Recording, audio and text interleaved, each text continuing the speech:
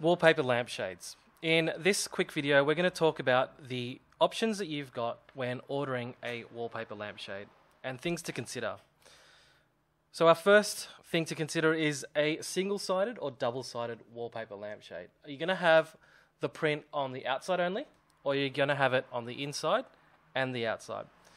When you've got an outside-only wallpaper lampshade, the important thing to remember is what kind of light goes through the lampshade.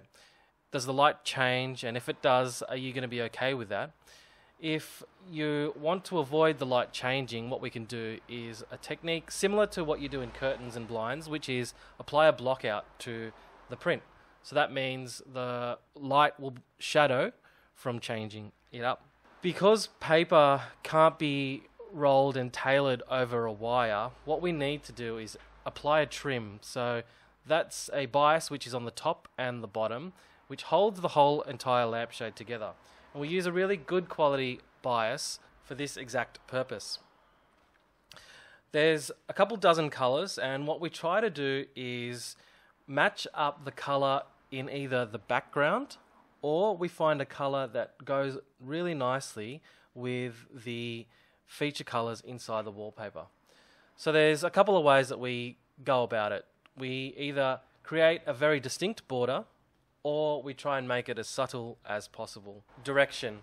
Wallpapers can be placed in a couple of ways. You can either have the wallpapers panelled vertically, like you would on a wall, or you can turn it on its side and wrap the wallpaper around the lampshade, leaving only one join.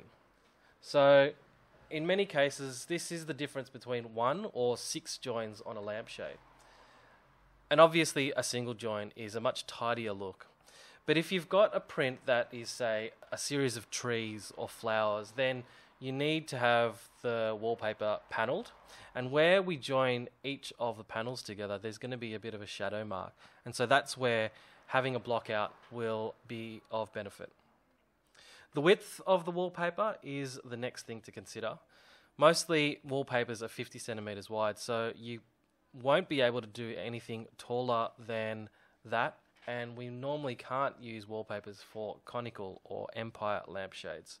So ask us if you've got any questions about the width of the wallpaper. So if you want the best results, then get our advice. We can tell you what the best options are in terms of having it double-sided or single-sided, the trim and the direction, and what shadows might occur given the width of your paper. For us, what we try to do is choose a trim that looks best on the paper, and will give you a really good result as we try and make these lampshades last a really long time.